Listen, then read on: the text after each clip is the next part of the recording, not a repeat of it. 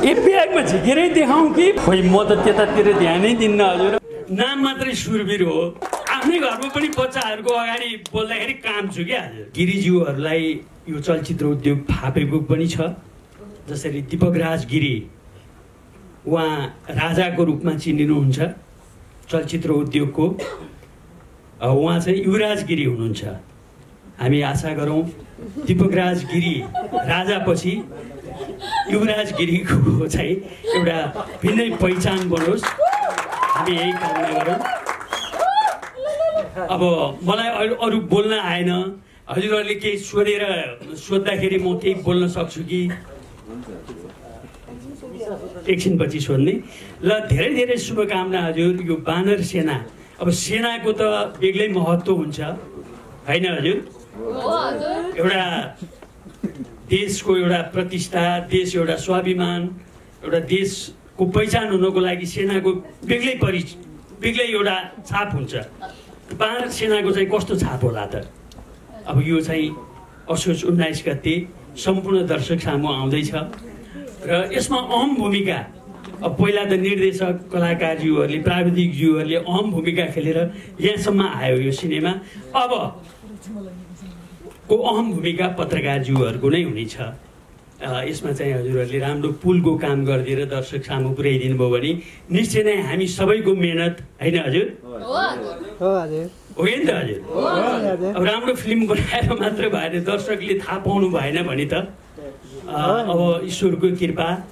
अब उहाँ हाम्रो निर्माताज्यूले भन्नुहुन्छ, हाम्रो करण क्रेजीज्यू र छविराज ओझाज्यू जो चाहिँ धेरै कलाकारहरूको बुवा हुनुहुन्छ, उहाँले पनि यो प्रदर्शनको लागि ठुलो हेल्प गर्नुभयो, जसले गर्दाखेरि 19 गते एकदम सोलो रिलिज पाएको छ।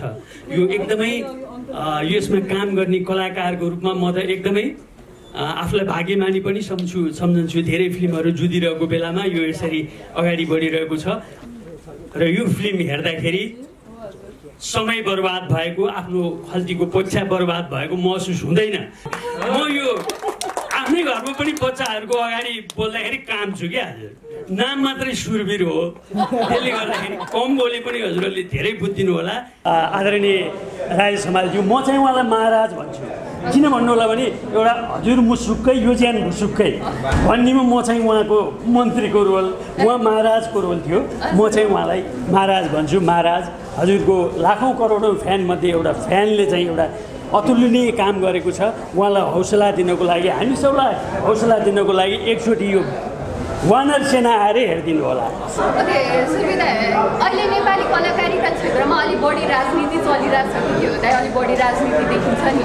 खोइ म त त्यतातिर ध्यानै दिन्न हजुर। अब को निर्देश एउटा कलाकार, अग्रज कलाकार हुनुहुन्छ होइन, पुरानो कलाकार, त्यो हिसाबले गर्दाखेरि आजकलको यो कलाकारिता क्षेत्रलाई तपाईँले कतिको हेरिराख्नु भएको छ? एकदम बढी राजनीति देखिन्छ नि। म त्यतातिर ध्यानै दिएको छैन। म अब निर्देशकले के रोल दिनुहुन्छ त्यो निर्देशकले सिकाएको त्यो आफ्नो अभिनय गर्ने। यो राजनीति हुन त कलाकारले सबैतिर ध्यान दिनुपर्छ, राजनीतिक क्षेत्र, आर्थिक क्षेत्र, सामाजिक क्षेत्र, हर क्षेत्रमा ध्यान दिनुपर्ने हो। तर मेरो दिमागले नै भ्याउँदैन, हेर्नु न, बोधो दिमाग हजुर। के गर्ने? त्यसो भए पछिल्लो समय तपाईँले यो फिल्म क्षेत्रमा के भइरहेछ तपाईँलाई अलिक थाहा छैन? जस्तो कि पछिल्लो केस भनेको अनमोल केसीको केसमा अलिकति बढी राजनीति भइरहेछ। अब त्यो हेरिबक्सिस उहाँहरू दुईको कुरो हो। यहाँ अनमोलजी र हाम्रो निर्देशकज्यू दुइटै हुनु हो भने यसको गाँठी कुरो के निस्किन्छ? अब अनमोलजी पनि प्रिय भतिज, उता निर्देशकज्यू पनि। अब यसमा ठ्याक्कै बोलिहाल्न मिलेन। अब फिल्मको कुरो गर्नु हो खासमा भन्यो भने मेरो घरमा के भइरहेछ त्यो मलाई थाहा हुँदैन। हेर्नु त, यस्तो बेकुब छु म। अहिले हजुरहरूको अगाडि एउटा बेकुब उभिरहेको छ, हेर्नु त। घरकै कुरो थाहा हुन्न, यत्रो फिल्म इन्डस्ट्रिजको कुरो त म बबुरोलाई के थाहा? होइन, त्यही पनि त एउटा कलाकारको हिसाबले गर्दाखेरि पनि जति कुराहरू नि बाहिर आइरहेको छ के होला भनेर अलिकति जान्ने इच्छा चाहना त हुन्छ नि। तर तपाईँको आफ्नो विचारमा चाहिँ के लाग्छ तपाईँलाई? त्यो उहाँहरू दुईजनाको बिचको कुरो हो, त्यही त। त्यो अब त्यत्तिकै भन्न मिलेन नि त। उहाँहरू अनमोलजीले के गर्ने, उहाँले के होइन हजुर, के दुईजना नभइकन त भन्नै सकिँदैन नि। उहाँको र मेरो झगडा भयो भने हामी दुईजना यहाँ सँगै छौँ र त थाहा हुन्छ। उहाँ अगाडि हुनु भने त्यो दारीले यसो गऱ्यो भनेर भन्नु होला, होइन यो अर्पण गिरीले यसो गऱ्यो भन्नु होला। जसको अगाडि सुन्यो उही सही लाग्छ तर दुईजना अगाडि राख्दाखेरि तर अब एउटा उ गर्दाखेरि जुन त्यो अदालतसम्म केस पुग्यो नि यो त हाम्रो चलचित्र उद्योगकै कुरो हो एउटा सानो बबुरोको कुराले गर्दाखेरि हाम्रो घरभित्रको कुरो घरभित्रै मिलाउनु पर्ने अब विकास बोर्ड छ कलाकार सङ्घ छ निर्देशक सङ्घ छ यी भित्रैबाट मिलाइदिए भए हुन्थ्यो अब त्यति बिचरा अब मलाई के लाग्छ भने यो भाइ पतिज यो एकदम सिधा सादा धेरै राम्रो मान्छे धेरै असल मान्छे बुझ्नु भएन कि उसले एउटा अन्तर्वार्ता हेरेको थिएँ हाम्रो महानायकज्यू र उहाँको बुवाको थियो यति ब्यालेन्स गरेर बोल्नुभयो कि भलै त्यो ठाउँमा अरू कोही भइदिए भए पनि त्यो बोल्न उसले एकदमै ब्यालेन्स गरेर एकदमै असल भाइ हो उसलाई मेरो तर्फबाट शुभकामना हामी सबै यो कलाकारिता क्षेत्रमा इमान्दार कतिको के भन्छ फाइदा र बेफाइदा छ इमान्दारले मात्रै अघि बढ्न सकिन्छ कि सक्दैन होइन इमान्दार चाहिन्छ हजुर एकछिनलाई घाटा होला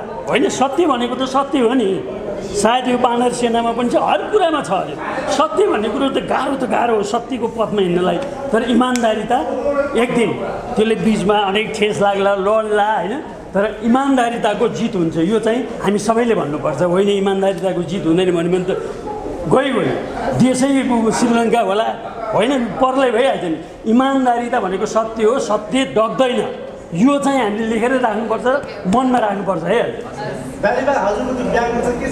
ए ब्यागमा झिकेरै देखाउँ कि भइहाल्यो हजुर आफै अर्कल काट्नु न हजुर पानीको मौसम छ एउटा यो किनभने अघि तपाईँ बोल्न अगाडि जाँदा सुद्धा त्यो ब्याग छोड्नु भएको थिएन कि त्यही केही इम्पोर्टेन्ट चिज मेरो लागि इम्पोर्टेन्ट छ हजुरहरूको लागि केही नहोला इम्पोर्टेन्ट भइहाल्छ नि के छ भन्न मिल्छ मिलिहाल्छ नि अब बर्सातको मौसम छ छाता होइन छाता होला एउटा होइन हजुर छाता होला अब घर टाढा छ यसो अन द वे होइन पैसा पनि होला अन द वे यसो भोग लाग्ला पानी होला यही त हो नि हजुर हुलिया देख्दैमा अनुमान गर्दैन हजुर यही हो हजुर त्यस्तो अरू नचाहिँदो चिज एकदमै महत्त्वपूर्ण चिज पनि केही छैन जसमा आफ्नो सामान आफै राख्ने गर्छु अब त्यहाँ सिटमा अघि बोलाउँदाखेरि अगाडि जाँदा सिटमा राखेर जाँदाखेरि म बिर्सिन्थेँ कि आफ्नो सामान आफैसँग भइरहनु होइन हजुर